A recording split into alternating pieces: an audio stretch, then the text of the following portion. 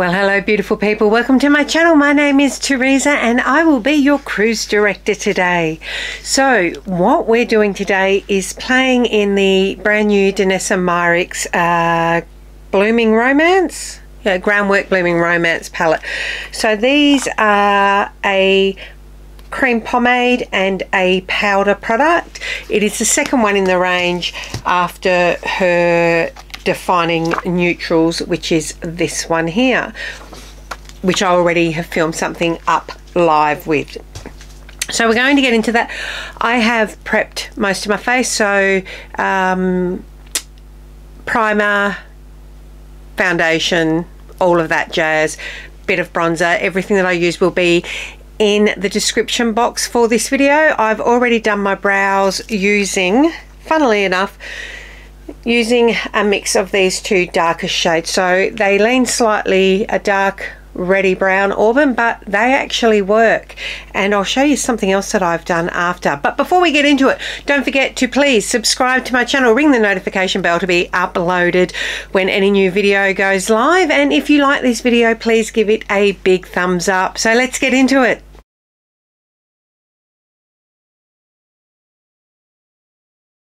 So this is the second in the palettes. Obviously it is a more rosy leaning vibe with it. A row of quite light ones which most people that are my colouring tend to stick to, and then a darker row, but we can play in all of that. What I do want to show you is this darkest pomade. I'm just getting a contour brush into it for a minute. I desperately need to colour my hair. I've just done this side and you can just see up here I am using this to colour my roots. So let's just darken up. It'll also make my hair look thicker. My hair's quite fine. You can see my scalp through all of here. So let's just use this to intensify it. Obviously if we go out in the rain then we're probably going to be in all sorts of trouble, but we're not going to go out in any rain. But that just adds a bit of depth back to the root of my hair and fills it in and makes it look a little bit thicker. So hot little tip from me to you.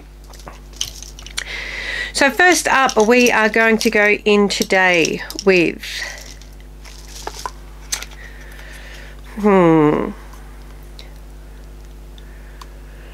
trying to think.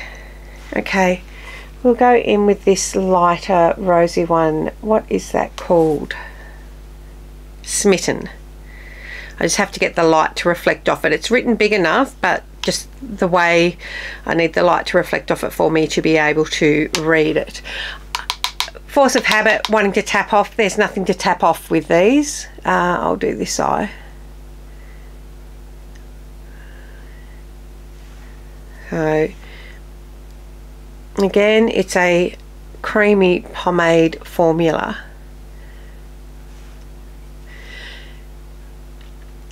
And that just picks up really nicely on the brush. I'm just using sort of a dense angled fluffy brush.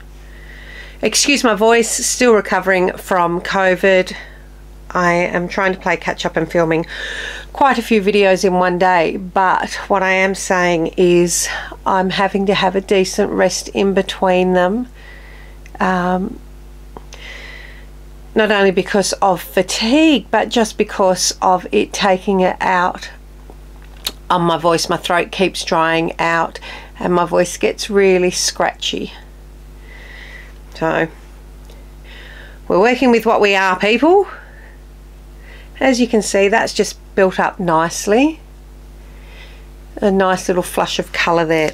Okay, fluffy brush now, going into the powder version of Smitten. This one we do tap off. And that's just to set it. Now, if you've watched the other video for the defining neutrals, if you don't have hooded eyes, you may not want to set this, but given that I have super hooded eyes, Like if you're not worried about longevity, then it's not going to be an issue for you. But given that I have super hooded eyes, I wouldn't do this without setting it down, just for the ability to make it last. So this powder is going out further than what the pomade is, just to blow it out a bit. Okay, going in with this darker purplishy Allure now. And your brush really grips into it when you dig into that pomade. And this is a Flower Beauty dual-ended brush. This is slightly wider and flatter depending on your angle. And this does not come out the exact shade that it does in the pan. Oh, but geez, look at that, it's just starting to deepen really nice. Oh. Oh yeah, I like that. It was a real struggle. I wasn't sure whether I wanted to go in with these sorts of colours or if I wanted to do a more sort of warm look, but we're going with this for now.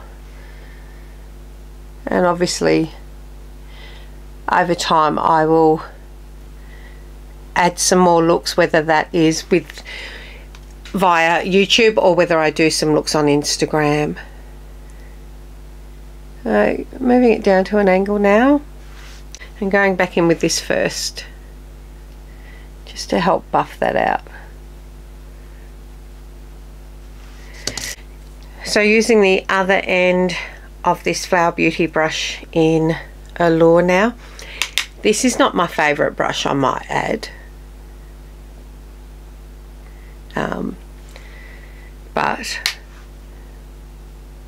I just wanted to use it with this. I love Flower Beauty brushes, don't get me wrong. I love all their face brushes. This just is not. This is my least favourite out of all their brushes.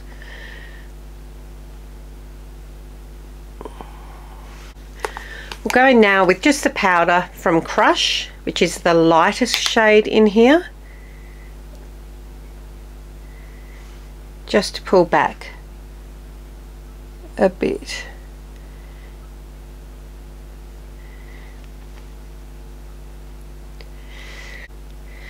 Going in now on a flat packer into Maverick.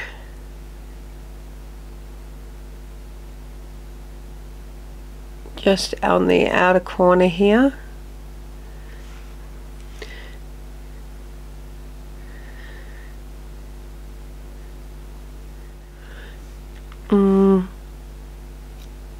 And it's not giving me the depth that I want there, so I'm going to use Bliss, which is the next darker shade. See if that changes it and packs that over the top, which gives me just a little bit more of a burgundy depth to it, as opposed to slightly cooler than what Bliss is.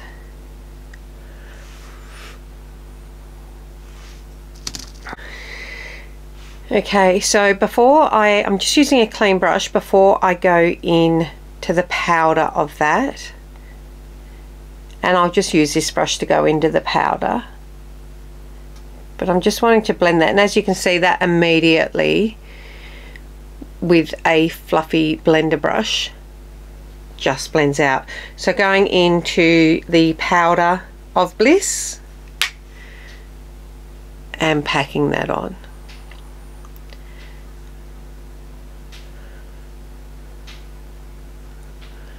You can see that's giving it a bit of depth now. Back into the powder, and I'll just tuck that in. So as you can see, this is just blending out super easy. And I said this about the other palette, that if you are not super confident in your eyeshadow application about blending it out, this is really good in that it blends out. You barely have to touch it and it starts to blend out. Which I think's really I think this is actually quite groundbreaking in how easily it blends out. Using Crush the lightest shade, we're going to load up a flat brush and go all over our lid.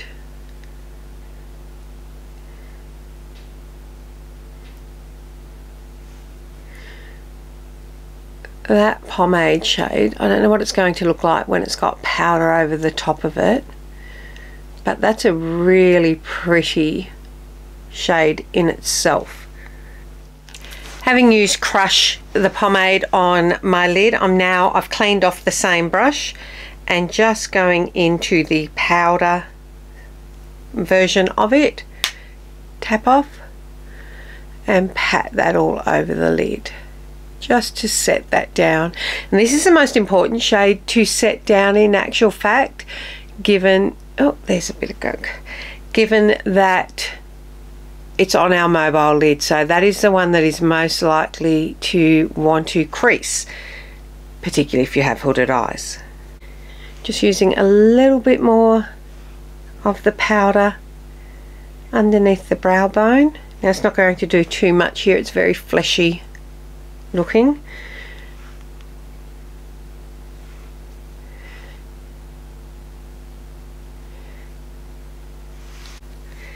I have lined under my eyes with the Charlotte Tilbury Pillow Talk, under my eyes, my waterline. Okay, going in with Maverick, which is this one here, which we've already used on our lid, and stamping that along our lash line.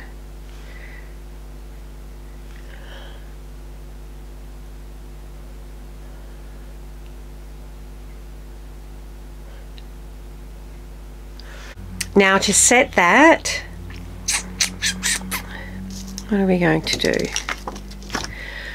We'll use a very small bullet brush going into the powder version of Maverick, and I think then we will use probably Smitten and buff that out a bit more.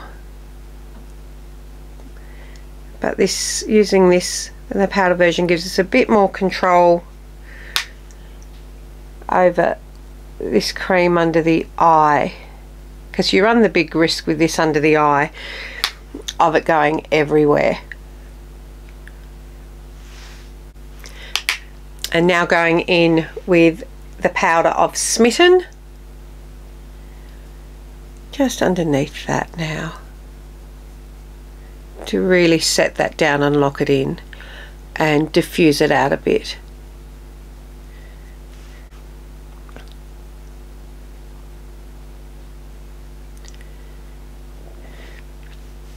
So we're done with the eyes pretty much now.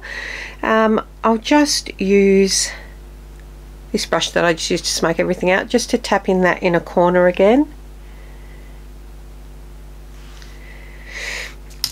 And then getting one of our buffing brushes that we used for the outer corner and just finessing. We'll now go in with blush. Look, it's super tempting to keep to the shades that we've used on here, but we'll go for the mid shade, which is Dreamy, this shade here. What I will say with this is, if you're like me and you have a lot of palettes, that you can use a bit, but you don't really notice that you're getting through using. That's not going to happen with this. You can see it is used because it is a pomade. Pomade. I say pomade. You say potato, I say potato.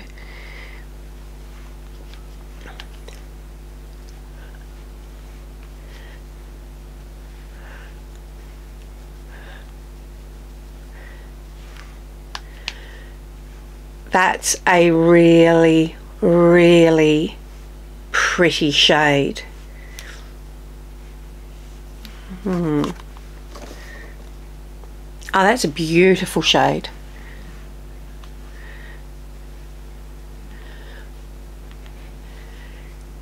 As is. Now trying to get... it can be done. It is difficult. You have to, this is not a particularly big brush, but you have to work it around. And just over the top of that to set it down. Oh, that's really nice. That shade was not calling to me in this palette, but this is a beautiful blush shade, like beautiful.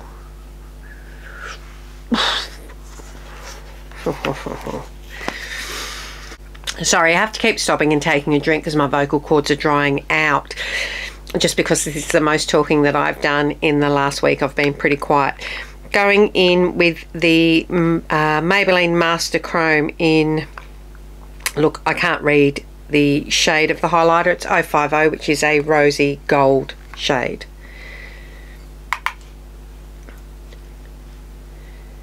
Which pairs beautifully with that blush. Oh.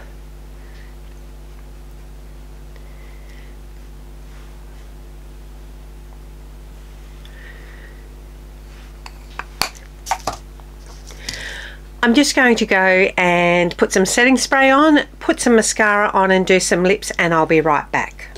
Go in with Evermore, which is pretty dark, but we'll see how we're going to go.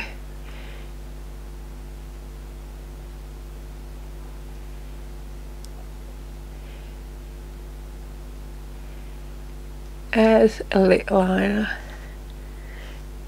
Now, obviously, you can use your fingers, but I learnt from the first one, this actually works better with a brush.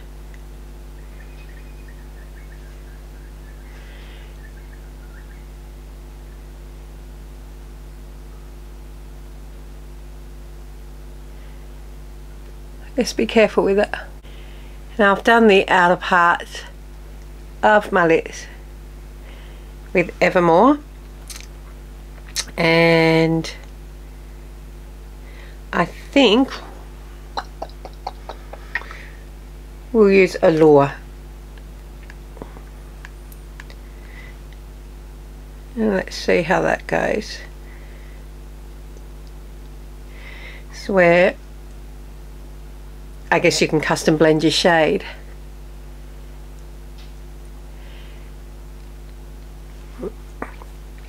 And I'm going to go in with Smitten now, which is lighter again.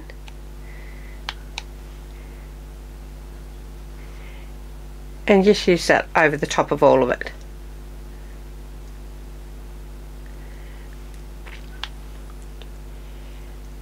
And the automatic reaction is to want to rub your lips together to blend it, but it doesn't really do that. You can see that's looking a little bit dry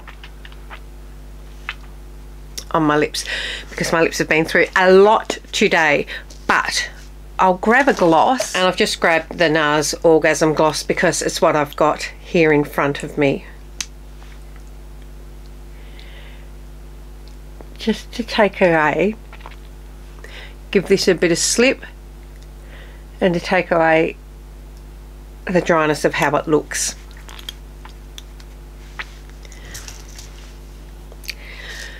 So that's the finished look. That blush, I love it as a blush. I'm really keen to play around with this some more. I think this is a really beautiful look. The name Blooming Romance really suits what you get out of this. Now I know I've got highlighter on here, but that marries perfectly in with this blush. This might be my new favorite blush shade, which makes me want to try it more. I think that I'll get more use out of this maybe as a blush palette. I don't know. That being said, this eye look is really pretty. I'm really keen to play around with them more. These are expensive palettes, but that being said, there is nothing on the market like these at the moment that I can think of off the top of my head. So with that being said, do I think that both of these are worth the money? Absolutely. I am really keen to see what her next one will be, how she'll expand upon the range, and I'm really keen. These are the first two Danessa Myricks products that I have purchased, so I haven't had the chance to try out anything else yet now, and I'm really keen to. I didn't try out Yummy Skin or the Blur Balm, whatever it was called. It's really making me want to do that just because of how these sit on my skin, and the more that I look at it in my mirror, the more I'm really happy with the look. Like, this is beautiful. So if you are on the fence, which one would I recommend out of these two? They are completely different things as far as I'm concerned. They work really well together. I'm not using this one today though, but they would work really well together. This would build upon this. So this for your base, and then this on top of that. If I was only picking one out of the two, I think it'd be this. Though, maybe if I played with this a bit differently and added in a different highlighter instead of not using any highlighters. Maybe if I put a blush on instead of just using that. So either way, I'm really sorry, there's a fly in here with me. I didn't shut the door. Ugh. Either way, these are fantastic. But again, if you are not sure which one to get and you've been on the fence about it, I'd probably go with this one first. Because dang, she's pretty. Really like it. That is it, my friends. Yeah, gosh, I've really enjoyed this one today. Oh yeah, look, I can't stop looking at it. I'm gonna go take some photos, I think. That blush, oh, that blush. I just want to get in there and try them all on me. So let's get out of here. Don't forget to tell your mum, tell your sister, tell your friends to come along and join this little community. If you have liked this video, please give it a big thumbs up. Let me know your thoughts on this look. If you've picked up this palette, if you're going to pick up this palette, or anything else that you may want to see coming up. I really love to hear from you all. So until next time, take care. Bye.